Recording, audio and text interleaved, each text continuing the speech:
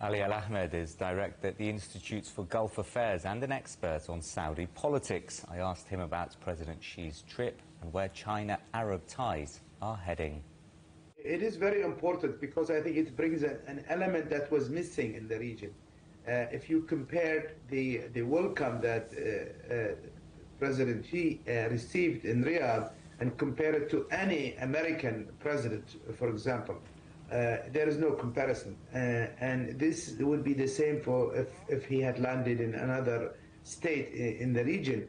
I think there is an increasing feeling that the United States' role in the region has not been helpful, not only to the people of the region, but also to these governments. Let us remember, if you compare China and the U.S. in the region, China did not participate in killing anybody, did not bomb anyone, do not have any military expansionism or bases or anything in the region.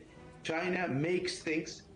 So you're comparing two powers, one that it brings roads, hospitals and buildings and construction and economic progress, and another power that is interested in one thing, the business of war. So business versus the business of war, I think that even the states, the governments in that region now has come to that conclusion that it's better to do business with China rather than go to war with the United States. President Biden, of course, visited Saudi Arabia in July in his meeting with regional leaders from the Gulf as well as Egypt, Jordan and Iraq. He said this, I quote, about the US's role in the Middle East: "We will not walk away and leave a vacuum to be filled by China."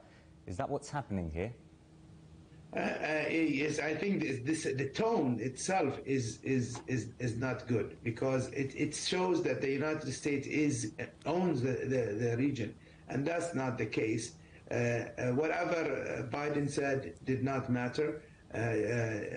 China now is the #1 trading partner with Saudi Arabia and all Gulf countries.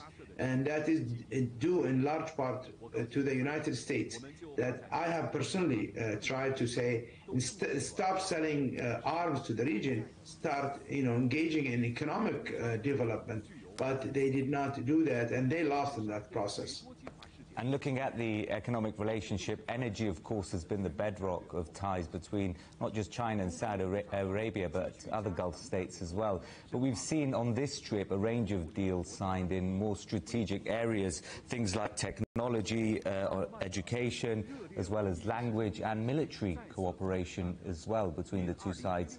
How long-term are Gulf states thinking when it comes to their relationship with Beijing? I think I know for a fact, for example, Kuwait wanted to sign, Iraq wanted to sign this 50-year deal with China. The United States stood in the way, and that's very puzzling to some people. Why would the U.S. oppose Iraq engaging with China in rebuilding that country, or Kuwait transforming its infrastructure with the help of China? The U.S. is not doing it, so why not go to China?